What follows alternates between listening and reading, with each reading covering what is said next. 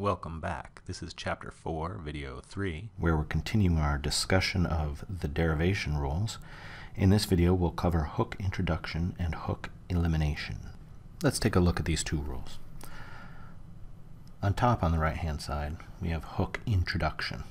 What this rule form is telling us is that if we start a subderivation with an auxiliary assumption of P, then, with perhaps some work, we can derive Q in its direct syntactic negation, not Q,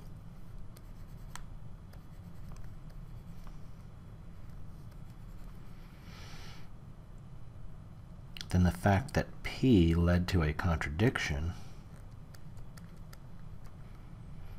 allows us to move out of the subderivation and attach a hook to the original auxiliary assumption. You'll see that hook elimination below is of essentially the same structure, except here we start with a hook in our auxiliary assumption. We derive the contradiction, and that allows us to remove the hook, so we wind up with just P.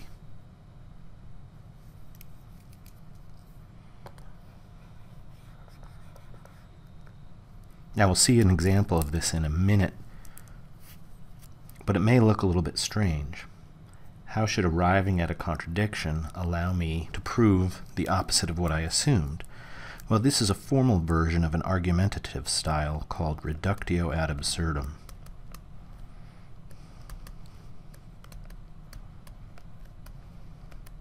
Which means to reduce to absurdity. The basic strategy here is you take something that you believe to be false, some claims say P, and you show that it leads to something absurd. Either a direct contradiction, as in our formal version on the right-hand side, or some obviously false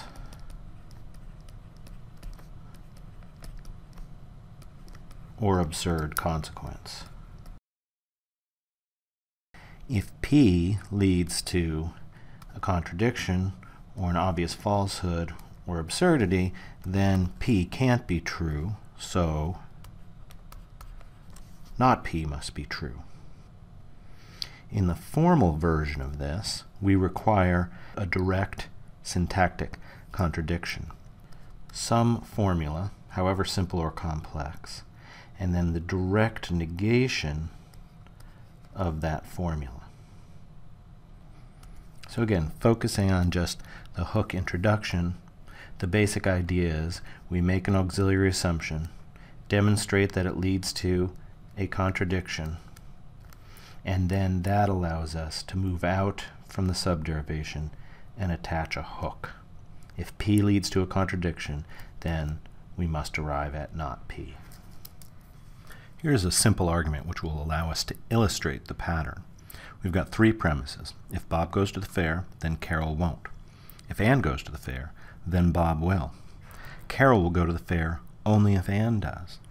We can conclude, though it might not be initially obvious, that Carol does not go to the fair. We can prove this with what essentially is a hook introduction or a reductio ad absurdum argument. How will we prove that Carol does not go to the fair? Well, first, let's suppose that she does and see what will happen. So we suppose Carol does go to the fair. Now, if Carol does go to the fair, it turns out, based on 3 and our new assumption in 4, that Ann goes to the fair. But that means, together with 2, that Bob goes to the fair. But 1 told us that if Bob goes to the fair, then Carol won't. And since 6 says that Bob goes to the fair, that tells us that Carol won't go to the fair. But that contradicts our assumption in line 4. Recall that our assumption in line 4 told us that Carol does go to the fair. So now, on the assumption in line 4 that Carol goes, we've got her both going to the fair and not going to the fair. That's a contradiction. Since that can't happen, and it all came out of the original premises, plus the assumption that Carol does go to the fair, it's not possible for her to go to the fair. Thus, Carol doesn't go to the fair. This may seem a little bit confusing at first, but it's actually a fairly standard style of argumentation in logic and mathematics. Now, how would this argument look if we formalize it? Well, we need three primary assumptions for the three premises. If Bob goes to the fair, then it's not the case that Carol goes to the fair.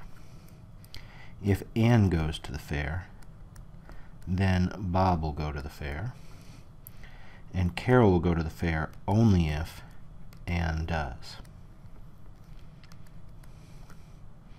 The goal statement here, of course, is it's not the case that Carol goes to the fair, or not C. If we move an exact parallel to the English argument, we'll suppose, and when we're doing a derivation, that amounts to making an auxiliary assumption to start a subderivation. Suppose that Carol goes to the fair. Well, obviously, 3 and 4 and an arrow elimination will give us Ann goes to the fair. And line 5, together with 2 and an arrow elimination, will give us that Bob goes to the fair.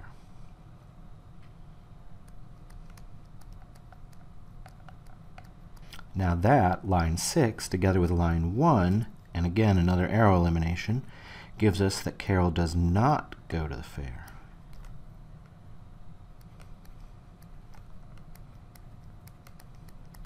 Now, we've arrived at the goal sentence, but keep in mind, we're still inside of a subderivation. We need to get not C out on the main scope line for it to count as having been derived from just the primary assumptions.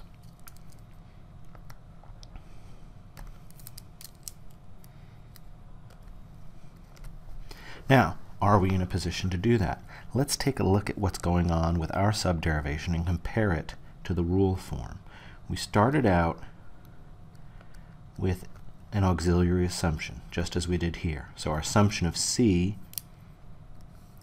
is actually the meta P in the rule form.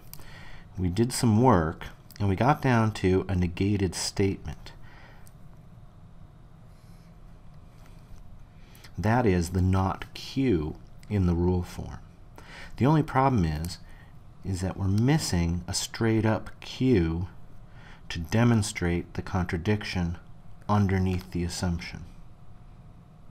So what do we need to do? Now, it's actually very simple. We need to give ourselves a little bit more room in the derivation.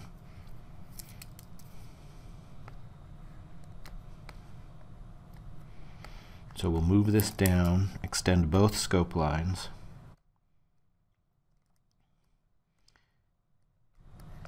We would like to have a C right here. And in fact, we can do that using the reiteration rule. As you saw earlier, a use of the reiteration rule is to properly position formulas in subderivations. So we can justify line 8 as coming from 4 by reiteration. Now here's another interesting thing. We are now in a position to apply the hook introduction rule. We made an auxiliary assumption, just as we were supposed to, and we wound up with a direct contradiction. Some statement Q and the direct negation of that statement, not Q. Now, in our derivation, the not Q comes before the Q, but that doesn't matter.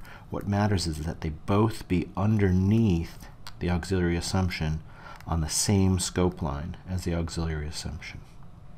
The other interesting thing here is that in this derivation, it turns out that P is the same formula as Q, and that can happen sometimes. It can be a little bit confusing in a hook introduction or hook elimination, but it's perfectly legitimate.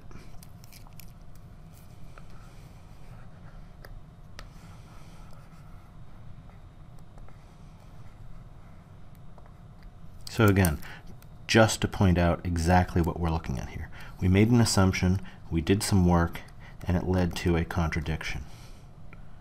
Given that situation, we are allowed to move out of the subderivation, take the bit that we assumed, and add a hook to it.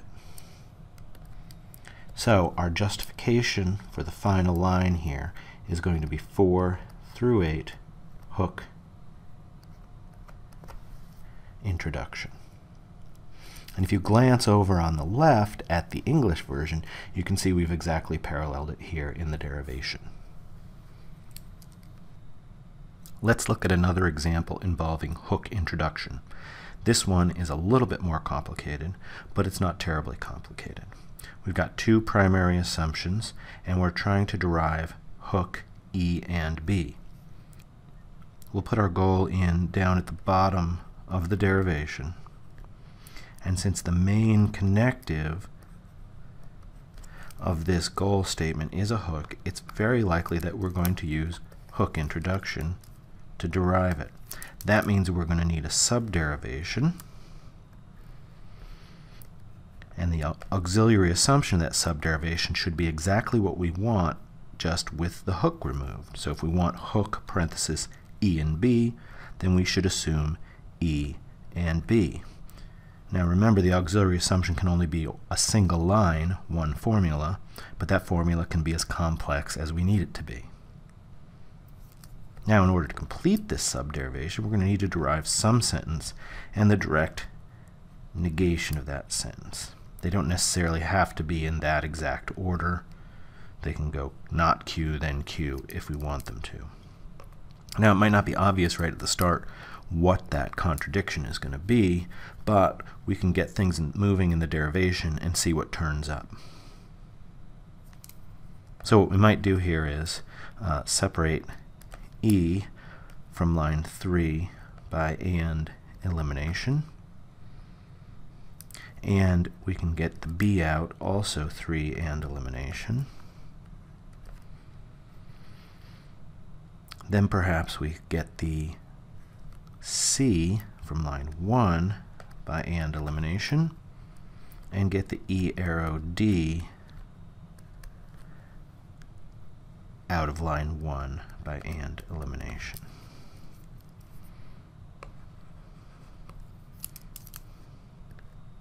Next, perhaps, we can use lines 4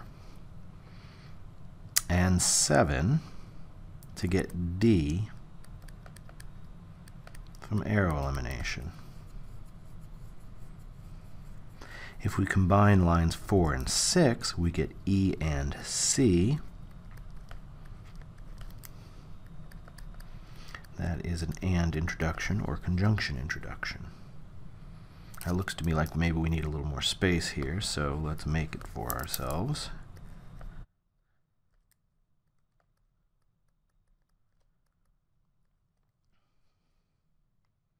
Now, with the conjunction I have in line 9, since it matches the antecedent of line 2, I can use an arrow elimination to derive the consequent of line 2, which is not parenthesis D and B,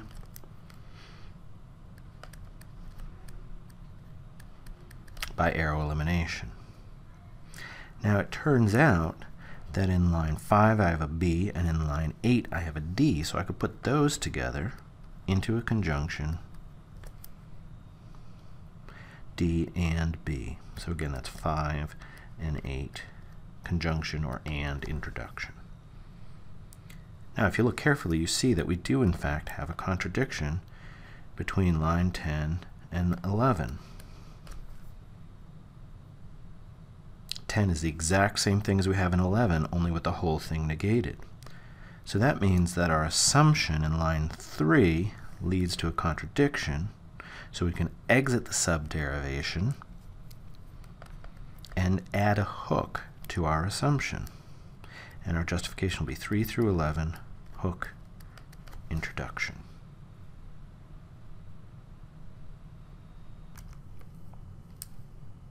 Let's look at one more derivation so that we have an example of hook elimination. This is a fairly simple one, but sometimes it can be confusing. If you're just asked to derive, say, D, a single atomic formula, it might not be clear how to go about it. I don't see any D's in the primary assumptions except in number 1, and it's got a negation on it. Well, one thing you can do as a last resort, or if you see that letter up there with a hook on it, is you can try to assume the negation of your goal and do a hook elimination.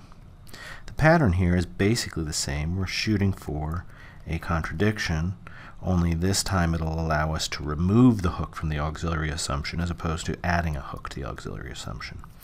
Now, looking at the primary assumptions, it looks like a good candidate for Q and not Q are F and not F, right there. If I can get those, then I've got my contradiction, and I'll be allowed to remove the hook from my auxiliary assumption, which will get me D. As a matter of fact, why don't we just go right ahead and get that not F out of line 2, since it's just a nice, simple conjunction elimination. Now, to get at the other F, we need to get the consequent out of line 1. Luckily, the antecedent of line 1 was our auxiliary assumption in line 3. So 1 and 3, arrow elimination, is going to get us not C and F.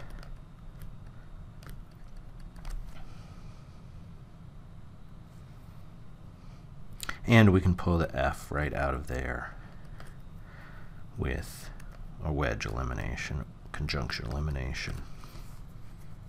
Now, my Q and not Q are not right next to each other, but I very clearly have a contradiction in lines 4 and 6. So I can exit the subderivation, move out to the main scope line, and my justification for removing the hook from not D in line 3 is 3 through 6, hook elimination.